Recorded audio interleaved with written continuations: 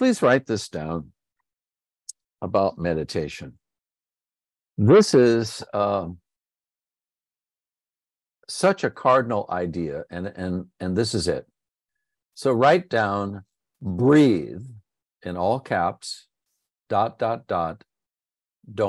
think.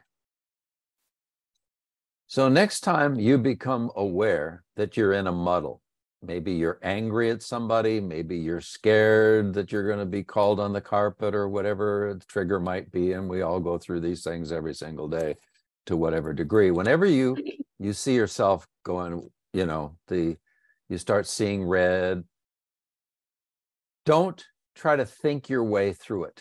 So if you just breathe, that will get you to this, you might call it yogic neutrality, which is a high state, right? Just to become emotionally detached from what's going on. And then once you're calm, you're in a different emotional state. From that state, start planning, and what are you going to do? What are you going to say? What needs to be done, and all of that stuff. But you're coming from a healthier mental framework. Doesn't that make sense?